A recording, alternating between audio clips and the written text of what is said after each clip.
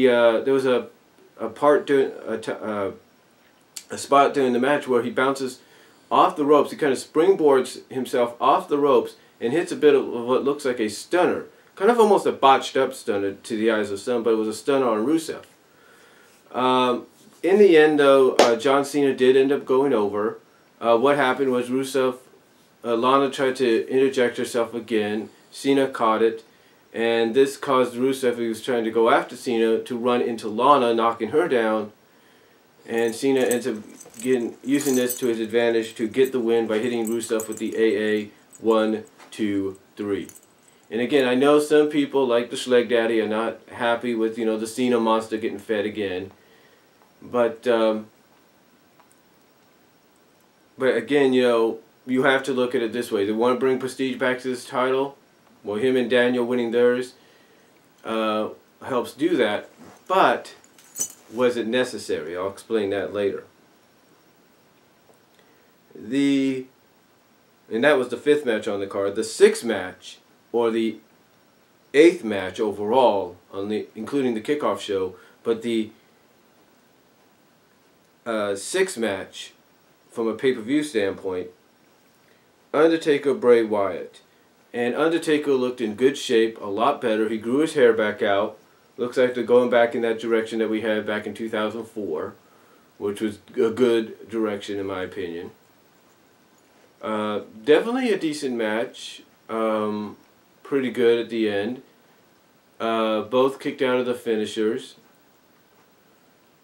on the initial try, so that was, probably to be expected, but it was pretty good. There was a spot in the match where both were lying down, and you see Bray get up into his spider walk position, and he's walking towards the Undertaker like he usually does in that spider walk position.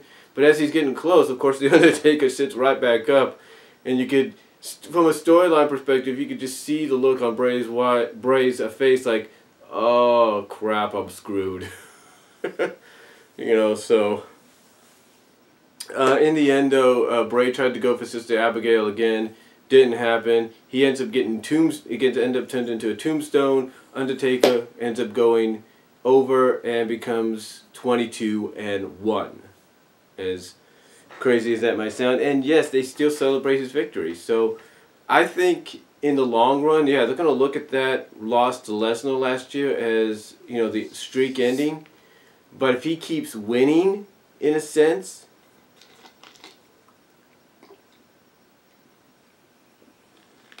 I think from WWE logic,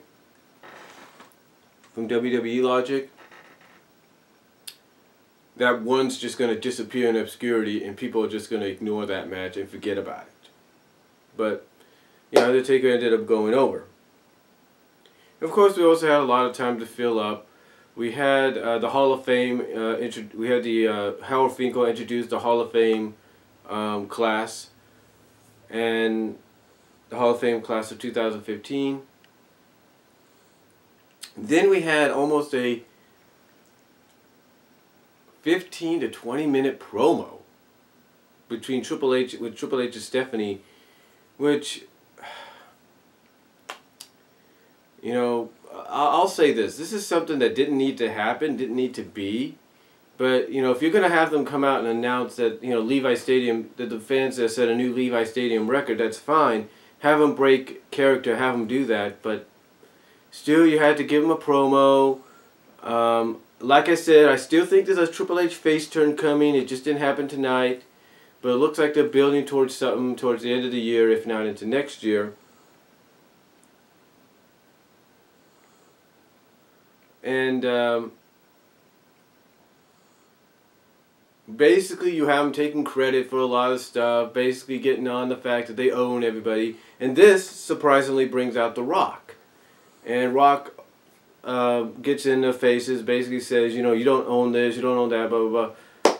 I will say this, I will give credit where credit is due. Stephanie, in her role as a heel, is just tremendous.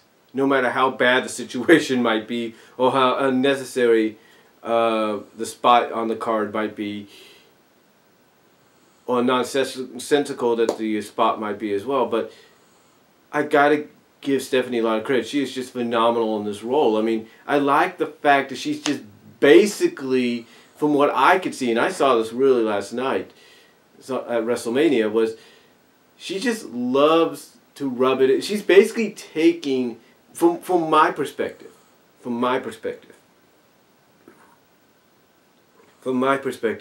she is initially taking everything people say about on the internet, taking everything that the IWC and the YWC say on the internet about certain situations, about what John Cena does, what The Rock does, what this person does, and that person does. She is literally taking it and throwing it back into the faces of the superstars and even the fans. You know. So, to me, to me, Stephanie's really succeeding in this, but because I like how she's almost like, all she has to do is get in your face, tell you like it is, and then force you to leave, and in her mind, you're going to do that. Well, and she's just phenomenal in this role to the point that you know down the line, whether it's going to be the person they brought in to counter her at WrestleMania, or if it's going to be one of the other divas, she's eventually going to get her comeuppance, and then maybe we won't see Stephanie for a while, or maybe Stephanie, like Triple H, will end up doing a face turn. We don't really know. But basically what happens is she tries to get The Rock to leave. She's thinking she's succeeded, but instead Rock, he walks around to the ringside area, and who's at ringside? And she was shown earlier. Who was at ringside? But the UFC Women's Bantamweight Champion, Ronda Rousey. Ronda Rousey, of all people. So he brings Ronda over, brings her into the ring to counter Stephanie. And of course Stephanie is a little intimidated at first, but tries to use her attitude again, like, hey, you know, I'm this, you know, I'm dominant, I'm the alpha female, you're going to do what I tell you, you're going to get the hell out of here, blah, blah, blah. And in the end, we just ended up having a face-up, we ended up having some physicality happen, and, you know, Rock attacked Triple H basically, because basically what Triple H said before this, because of what Rock said to Stephanie. He basically told Stephanie, this is what Rock said basically, from what I understand, from what I can remember. He says, you see that look on Ronda's face? That's the look of, she's about to reach down your throat and take your tubes out and jump rope with them. And then you have Triple H saying that's enough. That's the last time you're going to talk about my wife like this. And that basically leads to Rock saying, you're right, it is the last time. And boom, Rock ends up attacking Triple H.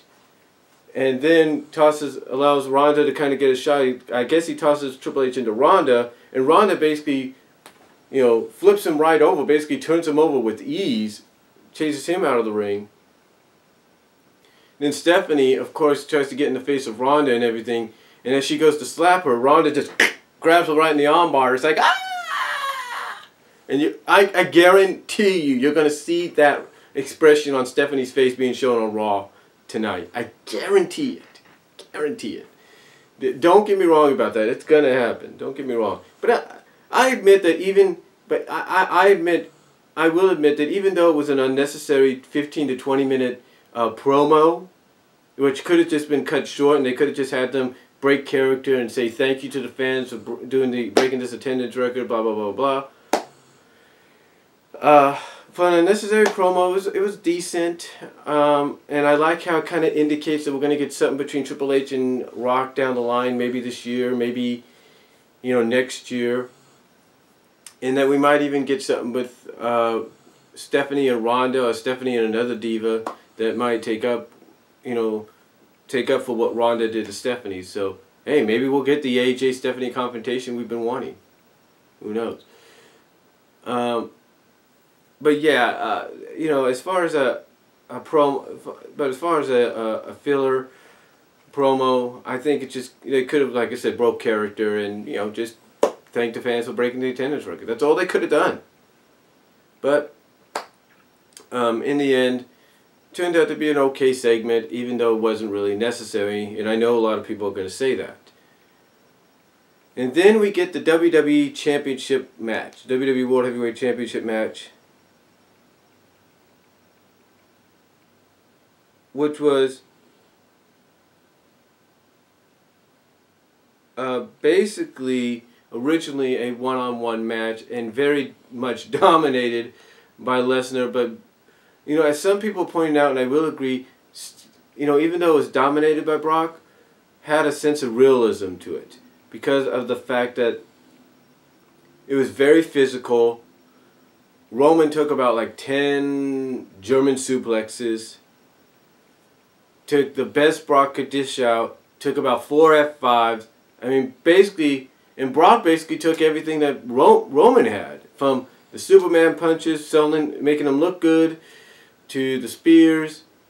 But then it was the ending, which really pretty much indicated that what happened earlier with Daniel Bryan and John Cena really kind of is questionable unless they're going to do something about that tonight. And basically what it was is both men were a lot flat on the backs in the ring, and all of a sudden Seth Rollins' music hits. He comes running out and decides, you know what, I've got an opportunity here, I'm going to take it, tells the referee he's doing it. Lillian Garcia announces he's cashing in, and the match turns into a triple threat match, which Seth Rollins ends up winning when he curve stomps Roman Reigns. He curve stomps he curve stomps Lesnar, he curve stomps him once, doesn't get the job done. He tries to keep Roman out of the ring, and then when he tries to, like, I think a second time to curve stomp Lesnar, Lesnar picks him up for the F5, and it looks like, okay, he's going to fail cashing in. And instead, Roman comes in, spears Lesnar, which enables Rollins to land on his feet, hit the curve stomp on Roman. Rollins ends up winning the match and becoming the WWE World Heavyweight Champion. Again, there's a lot of people that are going to look at this and say, well, yeah, we like the fact that, you know, WWE pretty much knew that if they didn't do this, they were going to have they were going to have fans crapping on the original result for the main event. So they knew they had to do something, and I admit it was a good idea to do this, a good alternative. But then, you know, and I'm happy for Seth. I'm happy for the fact that they're putting the belt on him, but I don't see his title run lasting very long. I really don't. Unfortunately, I don't see it. You know, this is what I said in my reaction video, my final part to my reaction videos. I don't think Seth is going to hold it for that long. He might be a transitional champion to where he loses it at Extreme Rules. Hell, he might be a long reigning champion to where he holds it to at least Money in the Bank, maybe SummerSlam. But I just don't see him holding it that long. Heck, I look at it this way, and I'm sure a lot of fans are looking at it like this too. I don't think he's going to hold it past Raw. That's what a lot of fans are worried about. That he's not going to hold it past Raw. That Lesnar's going to invoke his rematch and get the title back at the end of Raw.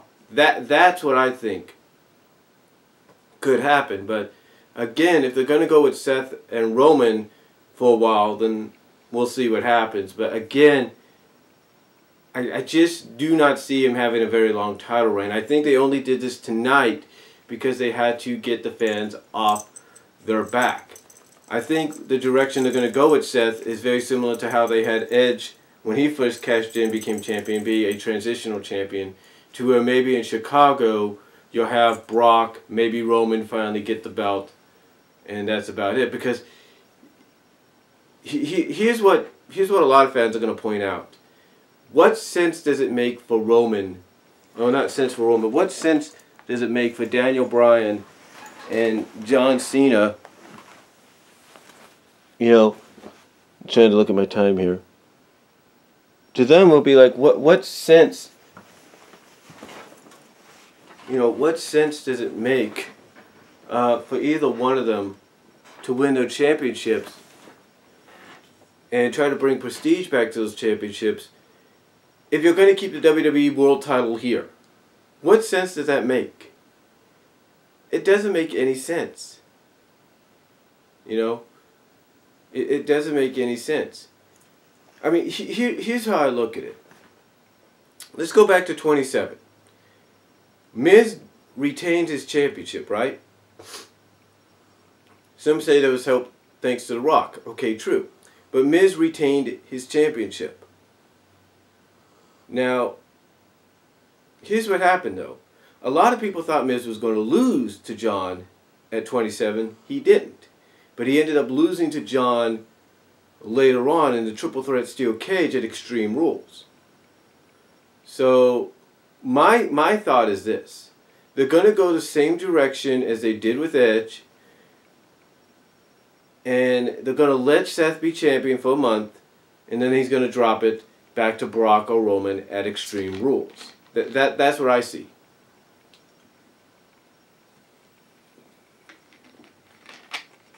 That's what I see. So, because like I said, what sense does it make to put the U.S. title and the Intercontinental title on both Daniel Bryan and John Cena if you're going to keep the WWE World title around? Wasn't the initial plan for Brock to probably retain so that at least it gives these other championships a chance? I'm just saying. Now, unless they do what they did when CM Punk was champion and have Seth be sort of a mid-card WWE World Champion, I can understand that. But still, I know a lot of fans are going to be like, what sense does it make? So, overall, I thought it was... So, overall for WrestleMania, I thought it was good. As you probably saw in my reaction videos, I had a WrestleMania t-shirt on that I bought from my job. So, again, that's how I was watching WrestleMania, wearing that. I basically was WrestleMania prepared. But yeah, like I said in the end, what sense did it really make? You know what I'm saying, for Cena and... I mean, not that I have no problem with both of them winning. Okay, I don't. I mean, I know some people might have problems with Rusev being another, another NXT alumni, being brought in, being pushed to the moon, and then all of a sudden jobbing out to John Cena at Mania. Okay, I can understand the, dislike for that, but storyline-wise, it had a reason. It had a reasoning here, a more legit reasoning. Daniel Bryan win the championship. I can understand giving him the Grand Slam title, just in case maybe he's not going to have that much longer in the ring. But the way I look at it, I know a lot of people are going to say, well, what sense does it make for Seth to win? And that's what I'm saying. That's why I think he's not going to have a long title reign. I think it was just to send the fans home. I think that's what it was. So, we'll find out tonight on Raw exactly what happens, but that's just my initial thoughts. So, that overall, like I said, WrestleMania I thought was okay. Again, I know other people can have their opinions on it, but that's just my opinion on it, and I hope you guys enjoyed this video. The reaction videos will be coming as well. And that's all I'm going to say. God bless. Take care. Comment down below. Let me know what you guys thought of WrestleMania 31.